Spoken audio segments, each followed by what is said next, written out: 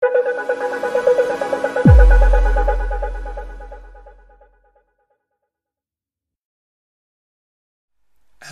this is Dustin, and in this video I'll be discussing the filters and statistics features within PokerSnowie. So first let's go up to the top and click Filters. And here the Filters window pops up. And most of these are pretty self-explanatory, but I'll just try to walk you through it pretty quickly. First we have the Basic Filters tab, where we can select all dates, or we can select a specific date or specific dates to filter our hands for. Next we can select what poker rooms we want to include, what stakes we would like to include, and what screen names we would like to include. And of course you can select or deselect any of these simply by clicking on the box. Next we can filter for how many players were dealt into the hand. And now let's take a look at the advanced filters. Here we can filter down by position, if we won or lost the hand, and how much. And then we can see if there was a raise on any particular street. We can see if we were facing a 3-bet pre-flop and what action we took, if we were facing a 4-bet pre-flop and what action we took.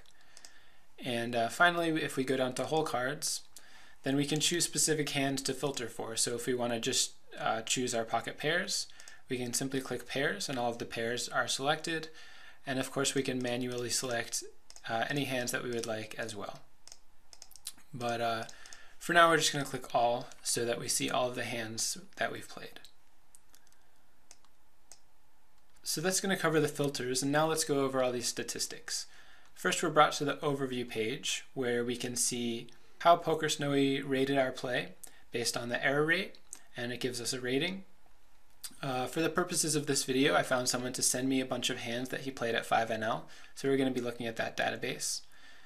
It's going to show us how many blunders we made, and of course we can browse through the blunders. Anytime you see a hyperlink, text in blue with an underline, then that means you can click it, and it's going to take you to a different page, of course.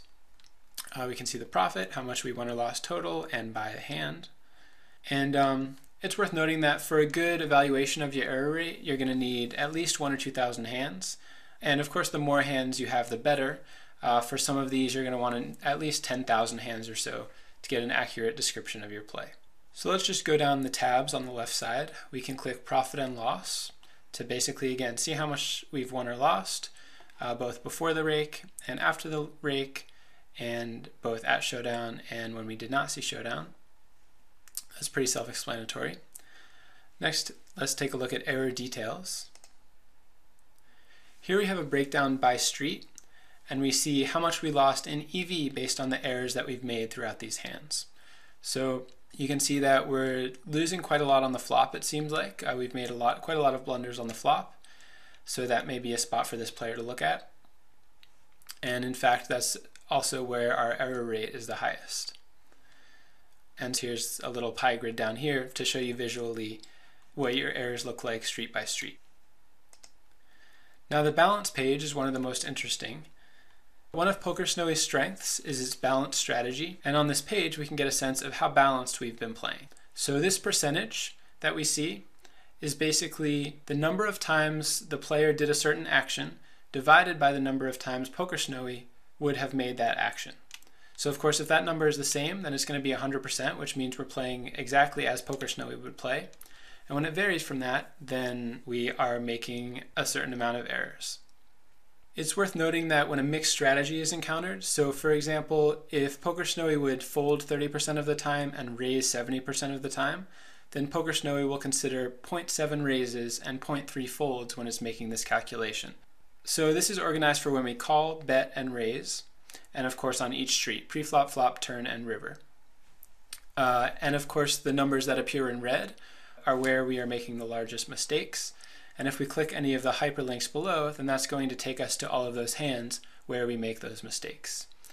Under the weak, medium, and strong categories, weak means that we are betting as a bluff under the bet flop category, for example, and strong means we're betting a strong hand in that kind of situation. And of course, same thing applies for raising. So I think that should all make sense.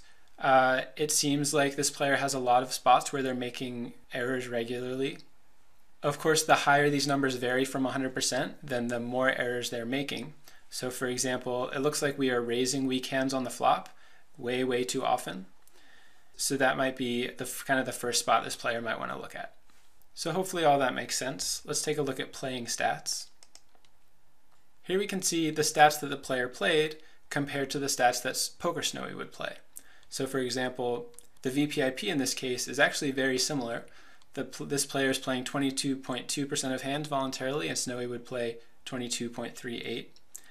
And we can see the preflop raise stats as well, aggression factors by each street, how often we fold on each street, and we have kind of a comparison against what PokerSnowie considers optimal play.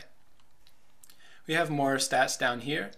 To understand what all of these mean, you can either hover over it with your mouse, and so the first one simply means solve flop from small blind, or if you'd like a more detailed analysis, you can simply click the blue question mark, and that's going to direct you to the PokerSnowie website, where it's going to describe all of these stats. But just real quick, this is going to be solve flop from small blind, won money when solve flop, went to showdown, won money at showdown, attempted to steal the blinds, folded small blind to steal, and finally folded big blind to steal.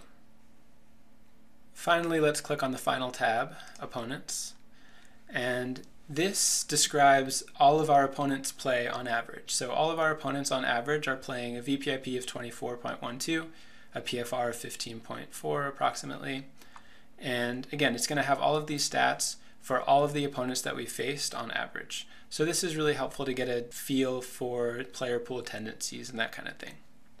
So that about covers the filters and statistics within PokerSnowie. Thanks for watching.